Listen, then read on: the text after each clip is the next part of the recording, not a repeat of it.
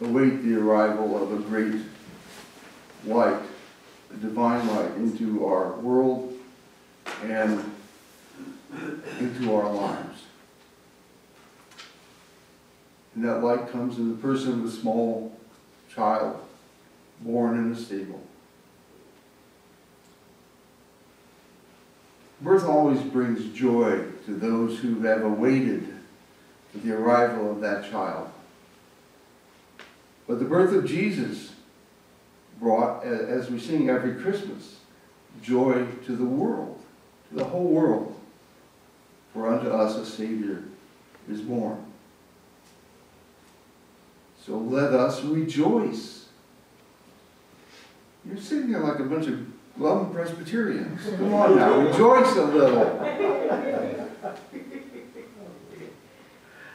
As Kathleen said to me the other day, with all that's going on, we really need a little joy right now. The biblical idea of joy, though, isn't just happiness. Joy is awareness of the presence of God. That's what the Bible means by joy. You can be joyful even if you are bearing heavy burdens, if you are suffering. If in the midst of your suffering, you are aware of the presence of God, that you know that God is there at your side, bearing your burden with you. Since that is true, how great must our joy be when we celebrate the birth of God's Son. But how often are the gifts that we give expressions of that joy? Now, I know this is Advent. It's not Christmas yet. But I want to say a few words about Christmas gifts. Now, how do most people celebrate Advent? Well, Advent is a time of waiting for the coming of the Christ. The time that we wait for Christmas, when we're going to celebrate the birth of Jesus. And how do we celebrate it? It seems to me that most of us celebrate Advent by running around buying Christmas presents, or in these days, trying to figure out what those reviews on Amazon mean. How did we get to this point? You know, the giving of gifts goes back to ancient Roman times. They would give gifts around the winter solstice. And when Christianity became the dominant religion of the empire, we Christians adopted that tradition. But the earlier Christians, they gave gifts either shortly after New Year's at the Feast of Kings, or early in Advent on St. Nicholas Day. That changed. It took a while. It only changed in the 19th century.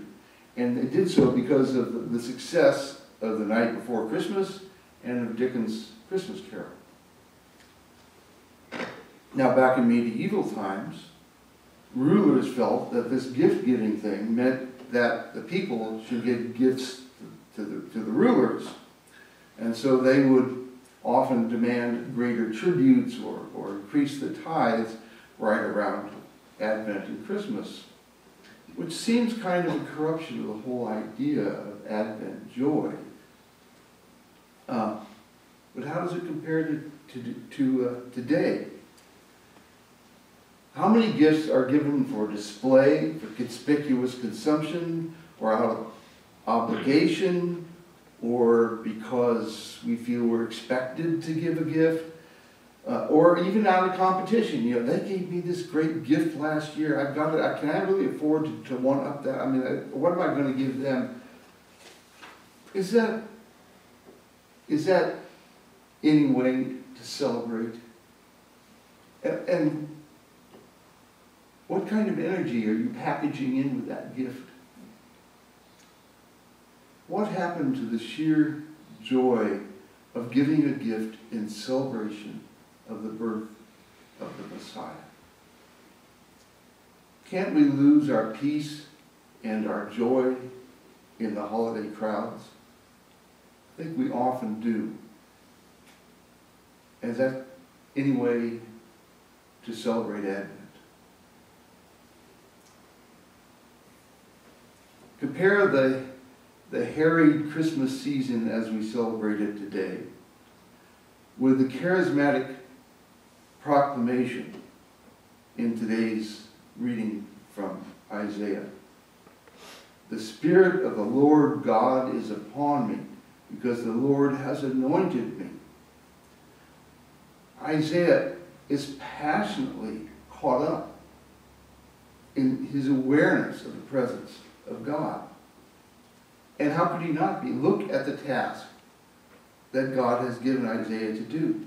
He has sent me to bring good news to the oppressed, to bind up the brokenhearted, to proclaim liberty to the captives, and release to the prisoners, to proclaim the year of the Lord's favor.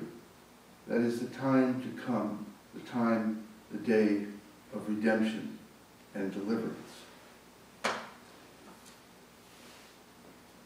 And do we not today have all those people that were there in Isaiah's day, the oppressed, the poor, the brokenhearted, the prisoners? But in our time, in this time of Advent, are we bringing to them the good news? Imagine the joy with which slaves must have greeted Lincoln's Emancipation Proclamation. Or think of those who were liberated from Hitler's death camps. That is the kind of joy that we might have today if all the people in this land were truly equal, if all barriers were gone, if all lies were not believed and truth prevailed. If, like Isaiah, in every moment, we recognized our need for the mercy of God and how we are touched by the grace of God in every moment of our lives. Won't you spend some time this Advent with this recognition of the love of God? Meditate on how God has touched you. Attend to him in prayer, that you might have the courage and trust to proclaim the good news in everything you say and in the way you live. You will find it has a calming influence. When I was learning meditation from a young Buddhist priest, a man about half my age, one thing he told me is that meditation doesn't have to take a long time. You can just take a minute or two or three out of your work or out of whatever difficulty you're in. You just step aside from what you're doing to reset your mind. So when you wrap a gift, be present to the reality of the person who is going to receive that gift. What hopes do you have for them? How does God see that person? I think that today we could all use a mental reset. And if we do that, then we can say with the psalmist, when the Lord restored the fortunes of Zion, we were like those who dream. Then our mouth was filled with laughter. Time with God restores our souls. His presence fills us with dreams and laughter, with the overwhelming joy of his presence.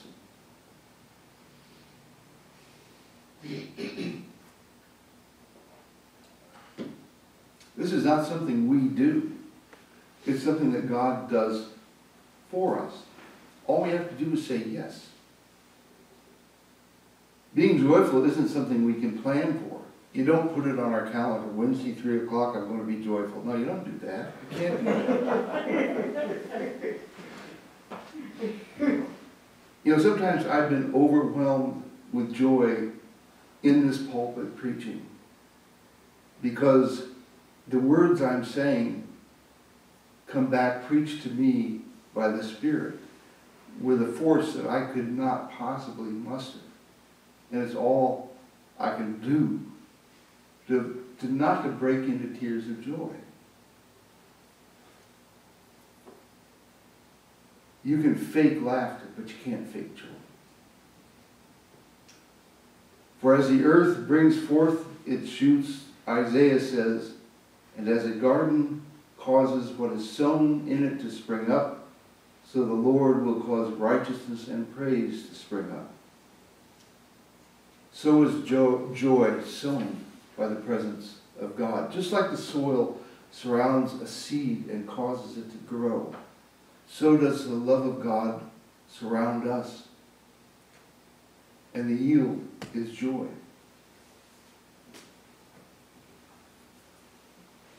In his first letter to the Thessalonians, Paul connects these themes. And as you listen to Paul's words, you can feel his joy overflowing, the same way you can in the magnificent poetry of Isaiah. Rejoice always, he says. Pray without ceasing. That is, make prayer a background for your life. Take time whenever you feel the need to be with God. Give thanks in all circumstances. Whatever your circumstances are, give thanks that God is there to share them with you. Rejoicing, praying, giving thanks, these aren't separate things that we do. We don't pray today, give thanks tomorrow, and rejoice when we're through with the shopping. Well, we might. But these things are all inseparable aspects of feeling the presence of God, of being present to God. We feel the joy, and we pray, and we give thanks. It is in this way that we find peace. The God of peace is the source of our inner peace. One thing we really need is a good relationship with life, because it's in us and we're in it.